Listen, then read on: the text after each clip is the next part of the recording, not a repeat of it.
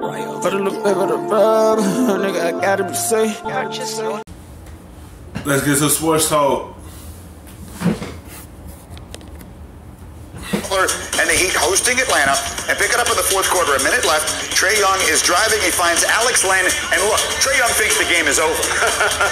You always think it's over when you make the final play. The problem is there's still time on the clock. We just saw this happen with Russell Westbrook against the Kings the other night. Yes, the time on the clock means that Duncan Robinson can hit a three, and now it's a three-point game, and there's still almost a minute left. And then after a defensive stand by the Heat, they get a chance to tie it, and there's Jimmy Butler. Jimmy Butler's been the second best player in the Eastern Conference behind the Greek Freak. Had another triple-double. Mitchell Robinson played terrific.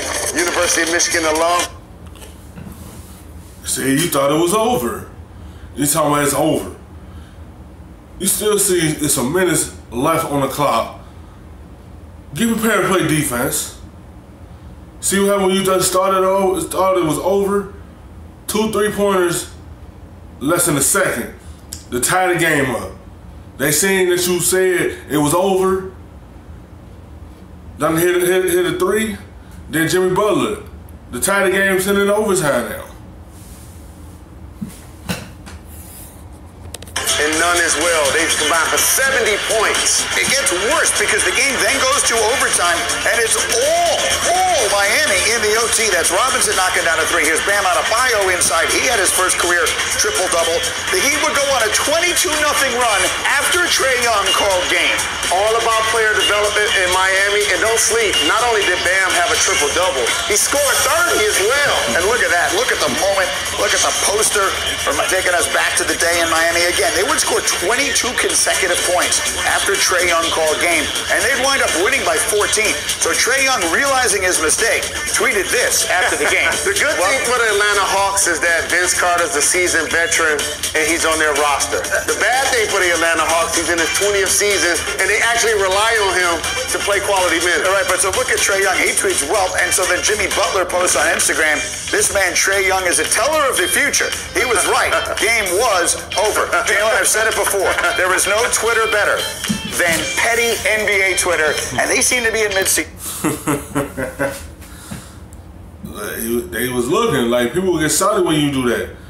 When you say the game was over, and they went to overtime and then 22-0 run, yeah, they said it was over. For y'all, they know it. They know it. Like, okay, he want to disrespect us and just state the game was over with. See, you still had to play defense. Don't think it's over yet. Look at the clock first, and get ready to play some defense.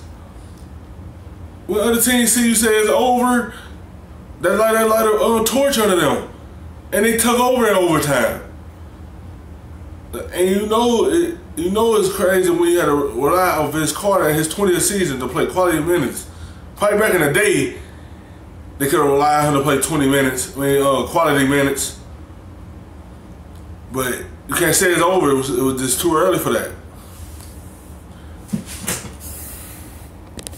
Absolutely, and Jimmy Butler again has been terrific because a lot of times when this offseason happened, people were joining up to play with one another. Jimmy Butler chose his own path to go to the Miami Heat. Eric Spoelstra, Pat Riley, they pride themselves on player development, and you see on a nightly basis guys that you may not know who they are still find ways to be productive. How about their front office? How about the Heat front office? Think about Tyler Hero. Think about Duncan Robinson. I mean, he made 10 threes last night. Kendrick Nunn. Undrafted players. Bam Adebayo. He'd be a college senior right now, 22 years old. The front office of the Heat at another level. Obviously, with Pat Riley, they're leading the way. One thing, however, because we can talk all we want about basketball, but one of the two of you yesterday was trending on Twitter all day long because of your outstanding hair.